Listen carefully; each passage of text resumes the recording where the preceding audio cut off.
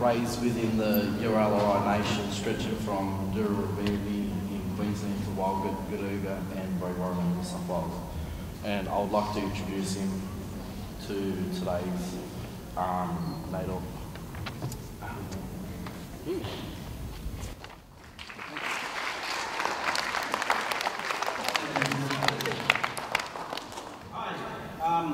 My name is Ghillar. That's my Ualio tribal name. My father's a Gomeroi man and my mother's Ualio. So we're way out there where there's no water. And things are pretty tough out there right now, not just for Aboriginal people, but farmers are all moving out, and we're going to have a very desert inland country as it stands right now and the way it's progressing. All of this you see around you, I was very much involved in a lot of it. This part over here is what really stimulated my interest in getting out there active. First of all, as a young fella growing up on an Aboriginal camp, we lived in tin shacks and tents and no running water, and we lived off mainly the water that was in the river, boiled all the water.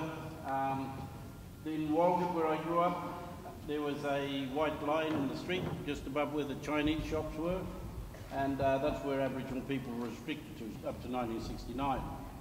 And so, interestingly enough, I did a television interview for the ABC talking about the moon landing about a month ago. And one of the things they were shocked at when we were talking about that moon landing, it just so happened that 1969 is when they took away the mission managers, what we call the commandants who were controlling Aboriginal people on missions. We were locked up in missions, not allowed to move, no freedom of movement, no right of association, and if you white kids were to mix up with an Aboriginal kid on the street prior to 1969, you could be arrested and charged for consorting with an Aboriginal. So that was 1969.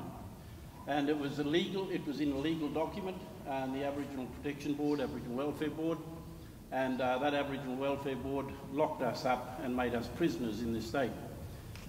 I'm interested in these names that you have, NAIDOC has put up, Truth, Treaty and Voice. First of all, I'll start off with truth.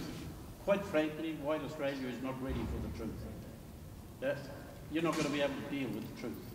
There are a lot of farmers in this country whose descendants still own those farms all over this country, and quite frankly, what they did to Aboriginal people is quite shocking.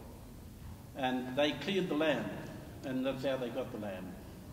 And the way you clear the land of the people is you shoot it. The most notorious areas of the country is this area. From Kempsey up into the mountains around Tenterfield, Armidale, Dorrigo, right through to Ballina and into southern Queensland up here to the Tamborine Mountains. There's a book called Domesticating Resistance, and this fellow, he wrote about what the people did when they came here, the invaders, British and the squatters. And what they did right throughout this area is that they laid poison. They laid strychnine and arsenic in the water holes where they knew the Aboriginal people were getting their water from. And there are many, many water holes, and I've been with the elders here from Kempsey and from Armidale, and we went through a lot of this country, the old men from up here at Woodinbong back in the 70s as a young man. When I was involved in the Black Power movement, I came up here to motivate them, talk to people about what the Black Power movement was all about. Interestingly enough, those old men actually took us out and showed me some of the water holes where the people are dead. And quite frankly, you've still got bones of Aboriginal people laying around at those water holes who have never been buried. It's the same as out in my country at Brewarrina. 9 miles north of Brewarrina, a place called Hospital Creek.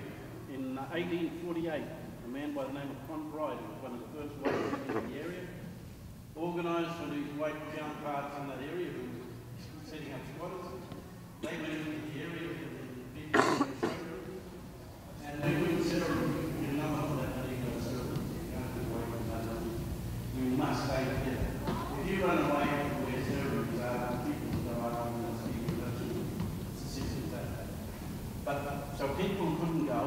So where the men were, they went down to on the river near Brewarrina and they shot over 100 and something men We know that number, it's around about that figure. And then up a place called 9 miles north of that, there's another area. They now call it Hospital Creek, very appropriate name. And they killed all the men, women, and children, all the old people and the women and children. And I've had people out there. I've taken bone specialists out, we've identified those places. And one woman from my mob survived that, and I'm a direct descendant of that old woman. Her name was Ellen Leonard. She died in 1941 at Ballina, mission, aged 100, and we reckon about 101, 102 years of age. And my mother is still alive. My mother listened to the stories, and she told her, and she kept crying, and she used to dance every night and sing in her language because she was on country and she wasn't far away from where her mother, bones were still laying, and other members of her family. Now in this country, when you talk about this whole thing about truth-telling, that's just the tip of the iceberg. You have no idea of what's going to come out when we do it. Aboriginal people in this country will never heal until we start telling the truth, until we start hearing that. There's evidence down here. I won't name any particular place at this point, but I've seen the documents where you have Aboriginal people dead on the south side of that, on the south side of your Ballina River just here, on the Richmond River. And those people have never been buried. Yeah. There are families who are direct descendants of them, but there's also families living in the Ballina region and in the Evans Head region whose families were responsible for killing them. And they just left them there to die, and left their bodies to rot. So when we get into this truth-telling, this is the sort of stuff that's going to come out. Now, one other very important thing for Aboriginal people, when we did the land rights, when we started the land rights movement in the 1960s, one of the interesting things was that we really knew in our heart that something was wrong. And so when we started talking about land rights, there was a great deal of I suppose, angst and worry from the politicians. Yeah? And we were all, I was 17 when I got involved in the Black Power movement. And then I became a leader of that Black Power movement. And by the age of 19, we were just taking on people, and we were walking in Sydney streets, Melbourne streets, Brisbane streets. And the great thing about that was we had a lot of support from students, university students, a lot of human rights people. And there were probably about 100 blackfellas walking around, but about 3,000 white people walking the streets with us. Yeah? And it was the non-Aboriginal people that really made it count and made people sit and listen, because we began to get that support, and people wanted to know the truth. People wanted to know what really went on in this country. They want to know what happened to Aboriginal people and why Aboriginal people are like they are. And that's what shocked the politicians. And it scared them, because those non-Aboriginal kids who were at university, they came from, the background of doctors, lawyers, very high-profile politicians, high-profile entertainers. And so these people gave us the support that we needed. And that's what drew the attention of the media to what we were doing. And so we had politicians then start saying, in the Parliament in 1971 was the first one, where one of the senior politicians in the Parliament said Aborigines, just because they have any strain of blood in their vein that may be of Aboriginal ancestry, doesn't mean that they have a right to land. Well, unfortunately, in 1992, the Mabo case handed down a decision that said Aboriginal people still own this land, all of it. Not a little bit, but all of it. And in that High Court decision in Mabo, when they handed down that decision, it sent panic right through Australia. It also sent panic through England. And one may ask, why England? Well, the very reason why England panicked was simply because Australia don't own this land. You don't own this land, none of you. Yeah? It's between Aboriginal people, the Torres Strait Islanders, and the Queen of England. No one else, the Crown. But the Queen is only the head of 13 families, and they are the Crown. And so when we talk about getting a voice into the Parliament, we had a voice. we had a voice from 1973 right through to 1984. And in that voice, we have another word in there called treaty. Now, I was instrumental in working to get that voice up in Canberra. I sat on committees, government committees in Canberra, and we initiated an election of a black parliament in 1973. In 1973, that black parliament became known as the National Aboriginal Consultative Committee because we were consulting direct to the parliament on all matters relating to Aborigines. I got out of that, and then in 81, I went back and studied law and became a lawyer.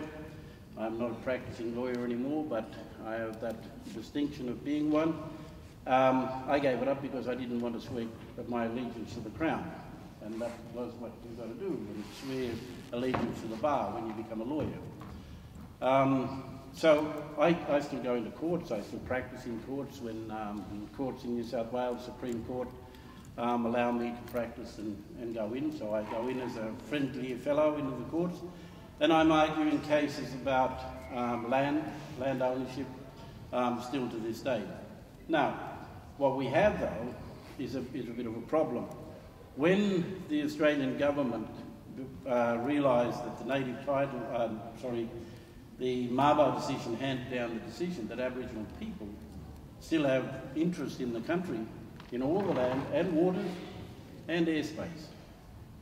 And very few people realise that now that Aboriginal people are getting ownership of land around the coastal waters, those aeroplanes that fly from overseas into this country will now have to pay compensation to Aboriginal people to fly their planes across their airspace. Otherwise, they will not land an aeroplane in Australia. Yep. And that's one of the things that Aboriginal people are beginning to look at now, right now, and start talking about it.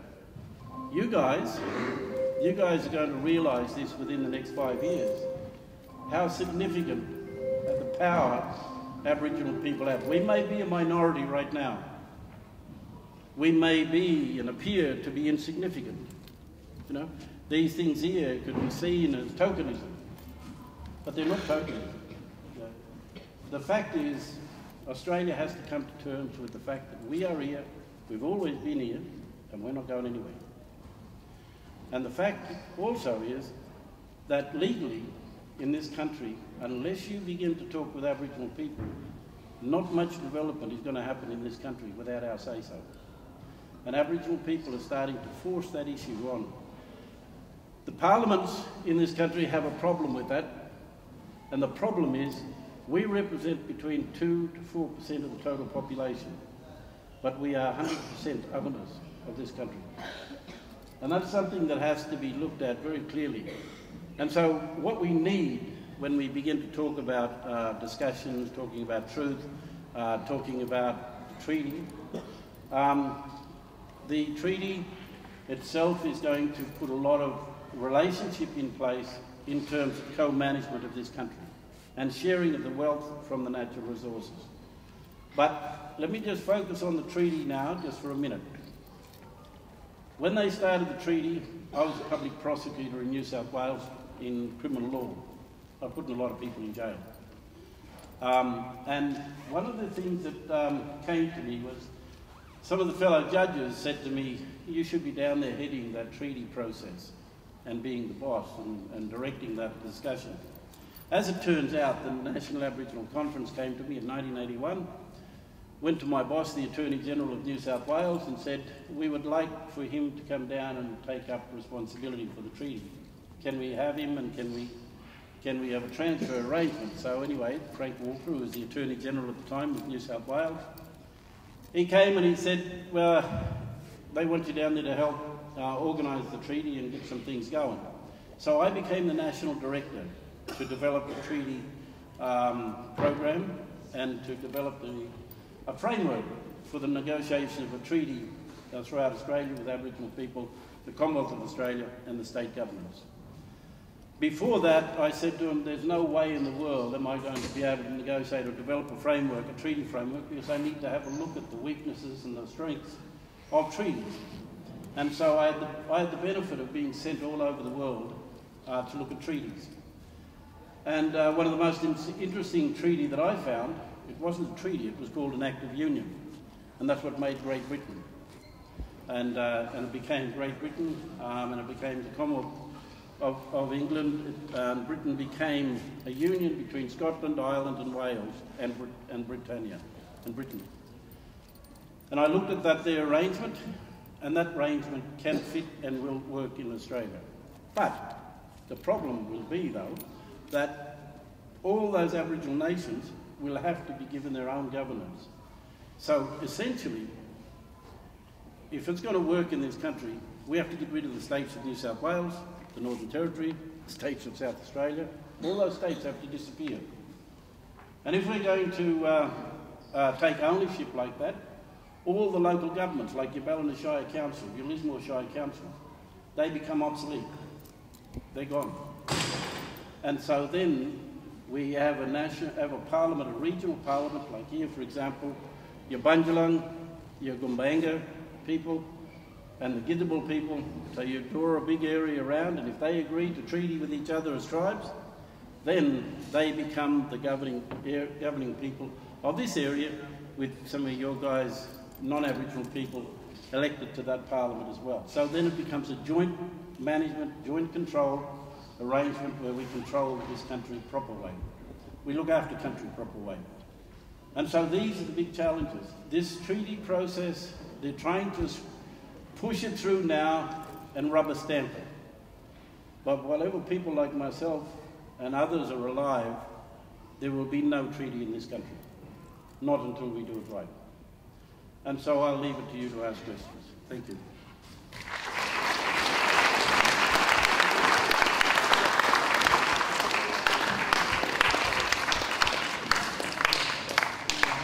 Thank you. It's really interesting to hear from people who are involved at the coalface of things like this.